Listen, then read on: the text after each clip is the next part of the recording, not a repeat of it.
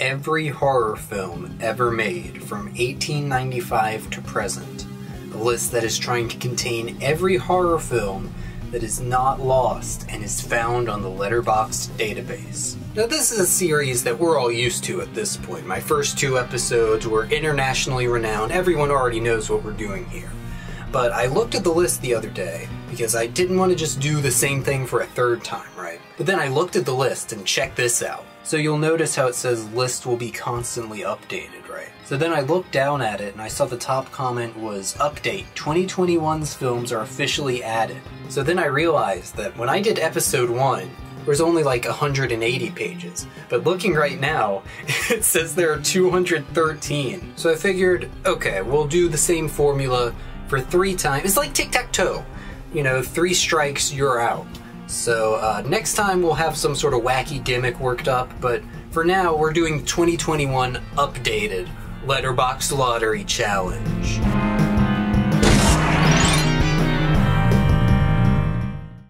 Okay, so I'm going to give a quick refresher of what we're going to be doing here, and I have a couple of specifications to make. So basically I have here a list of 26,000 films. This list is broken up into 213 pages, and then on each page there is 20 rows and 5 columns. And so what we're going to do is I have 3 random number generators, and we're going to select 1 film out of a list of all of these. A couple of things to keep in mind. This time I have a couple of filters turned on just to get rid of short films, TV shows, and unreleased titles. That way I can make sure whatever film we end up getting is a film that actually exists. And if you look at the number, you'll notice that instantly 5,000 films got taken down. So we only have a pool of 21,000. I know that's probably a deal breaker for some of you, but I think in the long run it'll prove to be...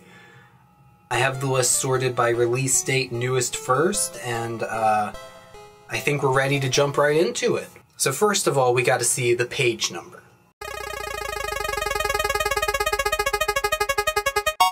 Okay, page 155. Okay, so that's about halfway through the list, and since it's chronological, is that going to be, what, 70s, you think? Alright, let's see, page 155.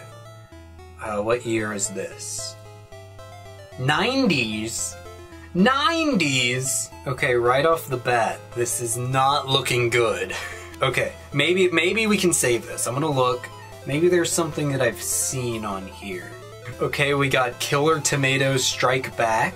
Okay. We got Silent Night, Deadly Night 5.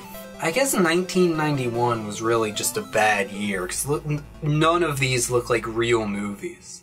Okay, we might be in for a rough episode, but let's just take a deep breath and look at what row we're gonna get. And then on that row there will be 5 films, and we'll look at those 5 in depth. There's gotta be 1. That's all I need. I just need 1. Okay, row 14. Let's see. So we got Door into Silence. Okay. Oh, wow.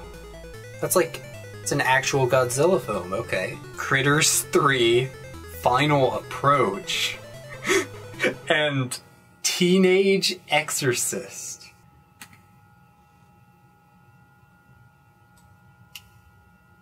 It's not gonna be a good episode. Alright, let's take a look at these. Alright, Door to Silence. Immediately, the first thing I notice is that it's only available on Amazon to buy the DVD.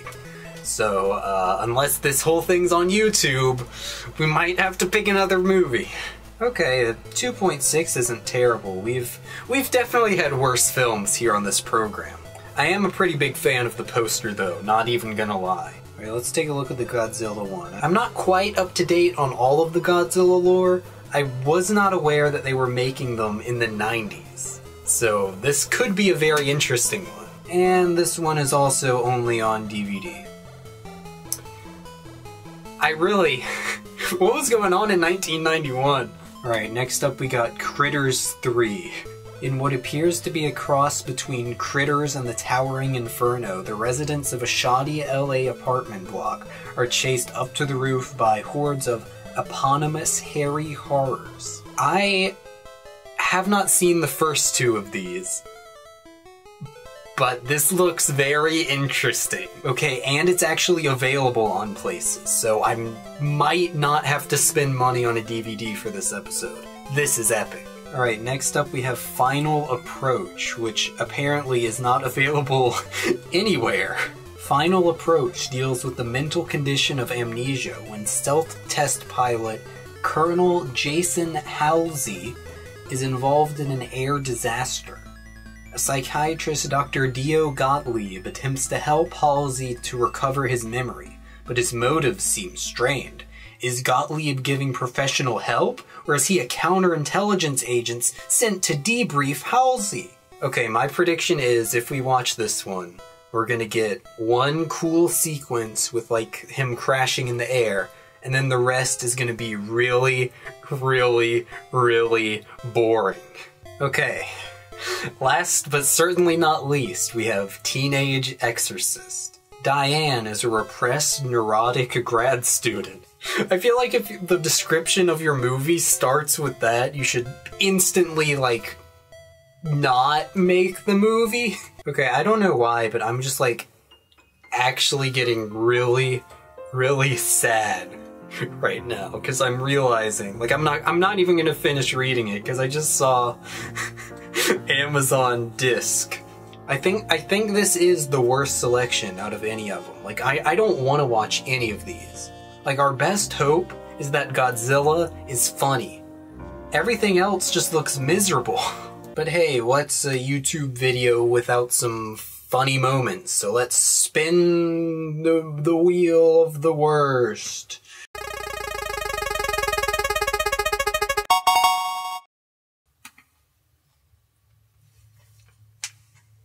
Final Approach! The only one not available even on disc. Alright, I'm gonna see if I can, like, find this on the internet somewhere.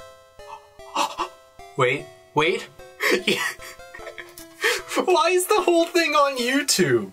Okay, so we got a 360p YouTube video for an entire 100-minute movie. I salute you. Okay, wait, look at this description. I love this film, and so would the paying public if they got the chance to see it. And yet only released on 12-inch LaserDisc and rental VHS, rarely shown on TV. Like, I think we're actually uncovering some sort of cinematic masterpiece that, like, the man doesn't want you to see. Plus, the whole thing is on YouTube, so, like, you could go watch this right now. Pause the video. But either way, we got our film. Final Approach, 1991. This has absolutely been the worst recording process yet. I was low energy, and I apologize. I did not really have much to say. I kind of rambled on. Wasn't as funny. Didn't really have as many funny bits. Maybe as the first or even the second one. But I'm kind of tired. And now I have to watch Final Approach 1991.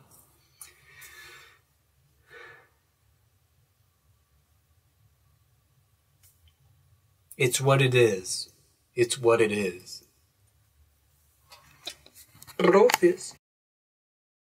Okay, my prediction is if we watch this one, we're gonna get one cool sequence with, like, him crashing in the air, and then the rest is gonna be really, really, really boring.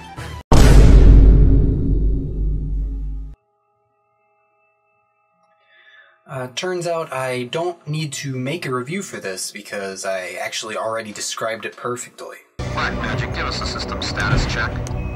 Roger. Tommy? Everything's green. Overcoat, everything's green, except Thompson's got some static cling in his underwear.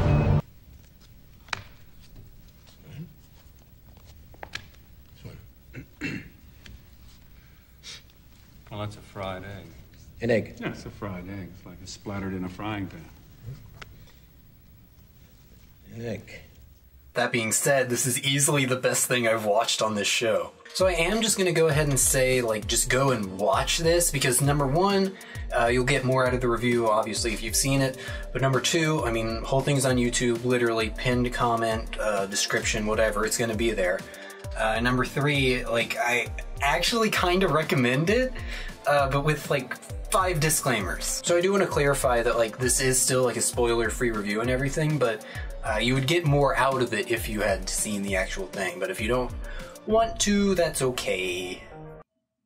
So to start with, we'll just sort of get the easy part out of the way. What is this movie about? So basically, it's exactly as advertised. A pilot named Halsey is in some sort of accident and wakes up in a psychiatrist's office with some form of amnesia. My recollection is a bit vague. And yes, the entirety of this movie does take place in this room. Sort of. We hear Halsey's thoughts for the first half of the movie, and while it isn't great... Is she talking to me?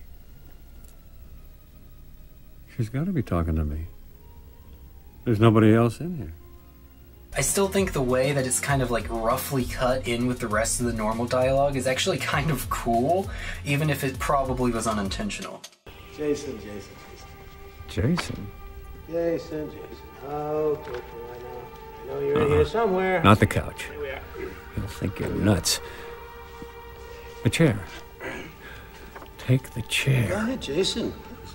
Actually, the editing is the best part of the movie. In fact, it kind of saves it towards the end, but I'll get to that later. We're introduced to the psychiatrist, Dr. Gottlieb, who instantly starts acting nothing like a psychiatrist. You know, craziness is a relative concept. I think that's where the problems start to kick in. The movie is essentially just this big question. Like, the entirety of the conflict and the plot are just who is Gottlieb and what is happening or has happened to Halsey. And, like, beyond that, it's just incredibly repetitive and sort of just, like, basic. Essentially, the entire conflict just starts to feel manufactured after, like, the first 20 minutes. But it's not that bad. I'm not gonna go too in-depth to the plot because there is actually like a pretty definitive like twist or reveal to the ending. So I'm just gonna sort of recommend you go and watch it if you want. Like seriously, the link is in the description, you can just go watch it right now. But it's not a masterpiece, but it's not that bad.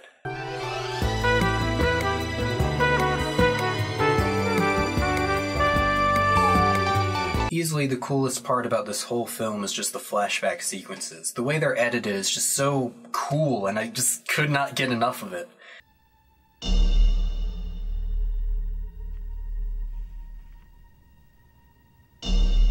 tree.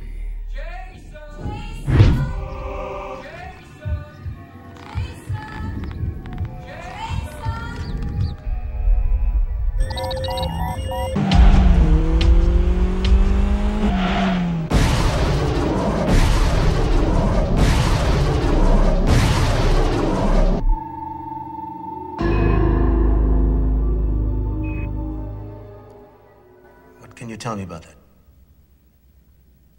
Anything in particular? A tree. A tree. Which is a good thing, considering it's the majority of the film. I think the best comparison I have for this is surprisingly Jacob's Ladder 1990, which if you have watched a previous video of mine, you know is pretty high praise for a random movie. I think it actually like genuinely does reach a point where the tension and disorienting feeling that it presents like actually peaks. It's about 2/3 of the way through the film. Gottlieb really does a good job of being just this over-the-top creepy guy. Well, we're not talking about your normal garden variety falling on the floor, writhing around seizures here. You mean they weren't grand mal seizures? Well, I don't know what the technical term is.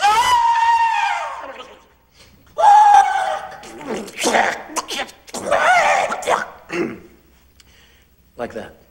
Even though that kind of ruins the idea that he's like a proper psychiatrist and like the mystery is sort of becomes bogged down in the theatrics of the whole thing. Again, I think the weakest part of this is just that beyond the sort of flashback, highly edited sequences, like it might as well have just been the theater piece of these guys just talking back and forth and yelling, "Oh, what's going on? What am I doing here? You're not a psychiatrist. Am I a psychiatrist?" They don't really do anything other than talk, which is fine for the most part because it actually does get pretty interesting. But, I mean, it just does not justify the runtime, and as a film, a narrative plot, it just really does not make much sense. I mean, it's just the kind of thing that really falls apart the more you think about it. Like, if you stop and think about it, we know from the beginning that Halsey isn't in any actual danger, because we saw that he's very clearly in a waiting room with, like, a completely non-psychotic receptionist. So it's pretty clear that if Gottlieb is some sort of serial killer, he sort of infiltrated a legitimate psychiatry office. Like, the more you think about it, you know that, like, clearly something isn't right here. Like, this isn't just a normal psychiatrist, but also, like, he's not a normal psychiatrist. Like, he's not some, like, evil being or something, because it's very clear that he's just, like, a guy. It doesn't quite follow dream logic. Again, I'm trying not to spoil it, but if you need films to have strict rules and very traditional plot beats, this is definitely not for you. Like, you will not enjoy this at all. Like, personally, I kind of enjoy the type of film that doesn't really have a plot and doesn't really make much sense, but it still is barely able to keep itself together and come out with a decently strong ending. For me, sticking the landing is, like, really important in sort of making or breaking this type of, like, non-traditional, like, essentially borderline experimental thing. I think this just barely, like, skims the line of not quite making it. But I think it comes out just far enough for it to work in the end. Other than that, there really isn't much to say. If this was, like, bad, I would have gone plot point for plot point and sort of discuss it.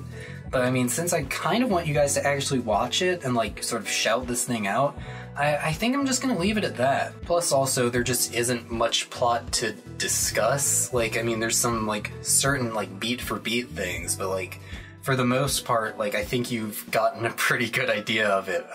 Yeah, just watch it. It's not bad. Or don't watch it. You can do what you want, I think. Also, apparently, I just found this out. This is the first film to be, like, originally recorded, mixed, and mastered in pure digital sound. So, I mean, that's kind of cool, I guess. Pretty random for this, like, 1 in 23,000 thing, but it's pretty neat, even though it never got released outside LaserDisc. But, yeah. Nice. This is kind of like, I'm really phoning it in right now. Like, this is not a good review. This is not a good video. The last one wasn't good either. And I guess that's the thing when you pick one out of 23,000. Or no, it's like 28,000, isn't it? It's been literally like a month since I picked it. And, like, there's no good reason that it took me this long. Well, actually, I was gone for like 18 days, so I guess that's, you know, actually, yeah, there is kind of a good reason I didn't do this sooner, but I don't know. We'll get a new Alien Apocalypse eventually.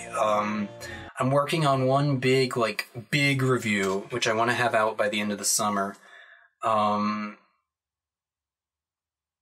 that's literally it. I'm done with this. Time. And I'm afraid ours is up.